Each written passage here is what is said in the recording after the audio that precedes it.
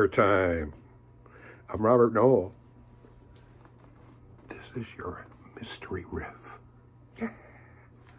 Well, it's a mystery technique. This is number one. It's the first one. There's going to be lots of mystery riffs come up. You might want to keep these secret for a while. I don't know what you're going to do with them, but I found that they've helped me do some things. This certain secret mystery riff I'm giving you right now. Anyways, the technique. I'm in the key of A. It could be anywhere, but I'm just going to take one note, and I want you to get this technique of down up. At once, we were able to take one string and do down, up, down, up, down, up, down, up, down, up. Well, when you get down, up so fast, it goes to what we call double picking. And that's when you get this tremolo, this very fast. And you want to work on that. I could just do it open string. So you want to be able to start really slow.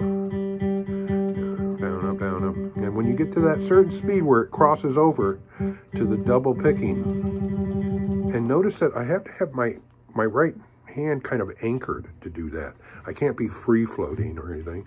I have to be anchored somewhere. There's my D string. I'm kind of anchored here.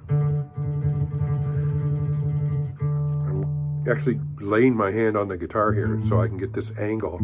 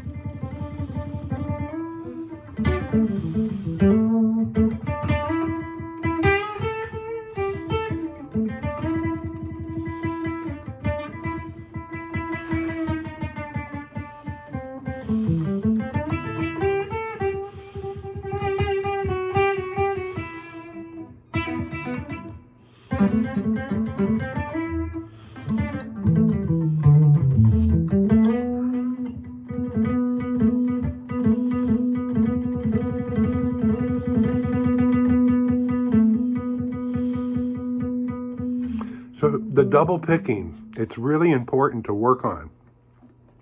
It improves your technique and your feel of beat and rhythm. The uses could be anywhere. Could be in blues, could be in rock. It could be just...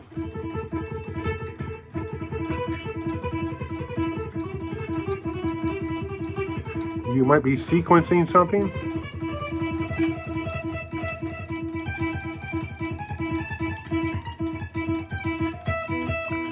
You want to work on gradually speeding up. Like maybe starting really slow. Down, up, and maintaining that speed for a while before you increase it a little bit. And you want to hang it out for a while there. And it's got to be consistent, right? Down, up, down, up, down, down, down. And the next beat. And now I'm going into, I jumped into my, and I'm slowing back down. I build it up.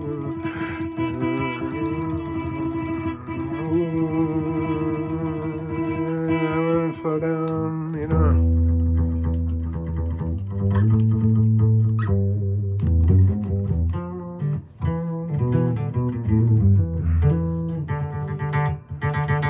So being able to double pick on a note, just anywhere you might be in a riff or a scale, is a good thing to do. All right, so that's your mystery riff, mystery lesson for this week.